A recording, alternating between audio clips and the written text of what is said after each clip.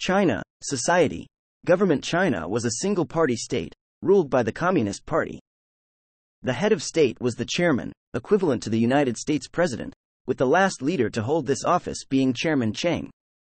The government was divided into ministries. The only known one is the Chinese Intelligence Ministry, responsible for special operations on American soil. China used the yuan as currency, and Chinese notes were often considered a telltale sign of a Chinese infiltrator in America. The Chinese economy suffered throughout the war, to the point that strict rationing of resources was instituted, including food. The situation was so severe by 2077 that lotteries were used to allocate food rations to Chinese citizens. These could be manipulated by the government to reward faithful service. Like any sovereign state, China routinely maintained embassies in foreign nations. In spite of the war, the Chinese embassy in Washington, D.C. remained open, with Xu Ling serving as the last ambassador to the United States. China, society, military. Main article. People's Liberation Army. The People's Liberation Army relied on its vast reserves of manpower and industrial capacity to maintain its edge, though unlike the United States, the focus was put on firepower rather than personal protection. Chinese soldiers were issued jumpsuits rather than hard combat armor, though the Type 93 assault rifles that were the workhorse of the army were significantly more powerful than standard American R-91s. Tanks were key to the Chinese doctrine, used to support infantry operations during the invasion of Alaska. However, when they were countered by early power armor Americans deployed, China realized that it had no analog and rushed to create its own versions. Due to the handicap, it also intensively researched stealth technology as a counter. Beyond stealth, the Chinese had an extremely effective intelligence and security apparatus. Apart from concealing its research, Chinese operatives infiltrated mainland United States and set up an extensive covert network of spies and intelligence operatives. The largest of their spy networks were located in and around Washington, D.C., with strongholds throughout the region.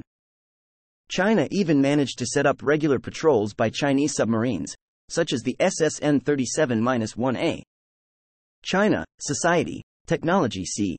People's Liberation Army. Due to little success in creating a power armor of comparable performance, while their own version power armor was considered and saw some moderate development, Chinese researchers decided to focus their efforts elsewhere and managed to create practical active camouflage technology, commonly referred to as stealth technology.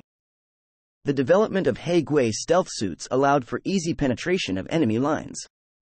China's efforts continued apace and by 2075 was rumored to possess an entire fleet of stealth submarines, developed in the Shaanxi province, nicknamed the Ghost Fleet. The United States had little success in their own stealth projects. Various reverse engineering projects were undertaken. Big MT created stealth suits Mark I and Mark II based on technology from captured Chinese suits. Robco focused on replicating the modulating stealth field.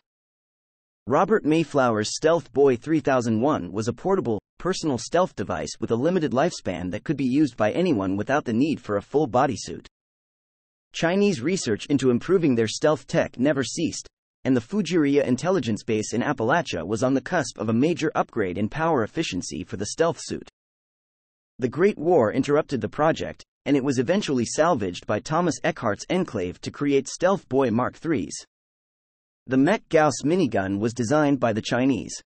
Atypical for an automatic weapon, it uses Gaussian technology in the form of multiple electromagnetic fields to fire 2mm EC ammunition at a rate of over 90,000 rounds per minute.